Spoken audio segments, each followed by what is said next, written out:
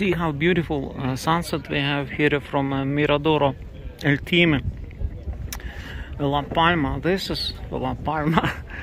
Real palm trees here. Beautiful island. So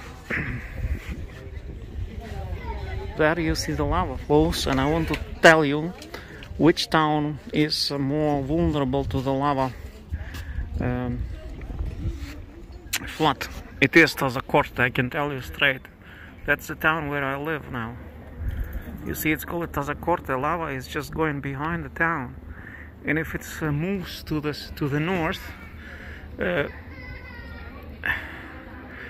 if it moves to the north, then it's will flood this town. It's such a beautiful town. Los Llanos is more safe. It's more far away. So it's a question how long the eruption will last, because Tazacorte remains vulnerable. There you see La Laguna, which is being flooded now, but it is a rural area. Laguna is a rural area.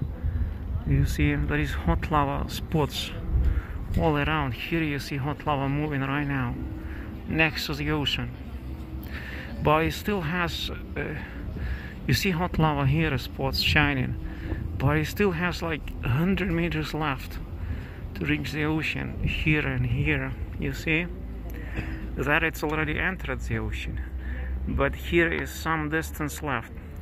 This town is very vulnerable to the lava. Beautiful town. You saw the drone video of this town, and it would be such a great pity if this town would get flooded. By the way, today they had prayers on La Palma Island in the sanctuary of Mary of Neves in Santa Cruz. There had been procession and prayers to stop this eruption. We will see what happens after those prayers and processions that took place today. But volcano is active. You see the cloud that is rising in the sky.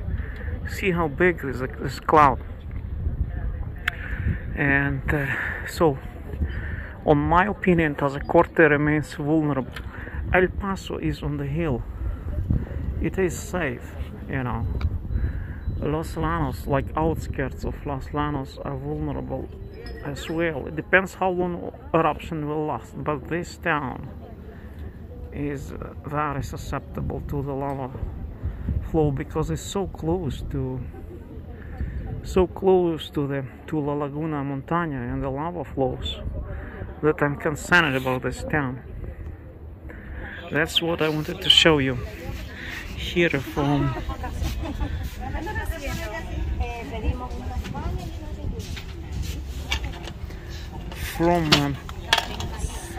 Mirador El Time. It's a really nice spot here on the top of the mountain. You see there is this mouth of the crater, of the massive crater.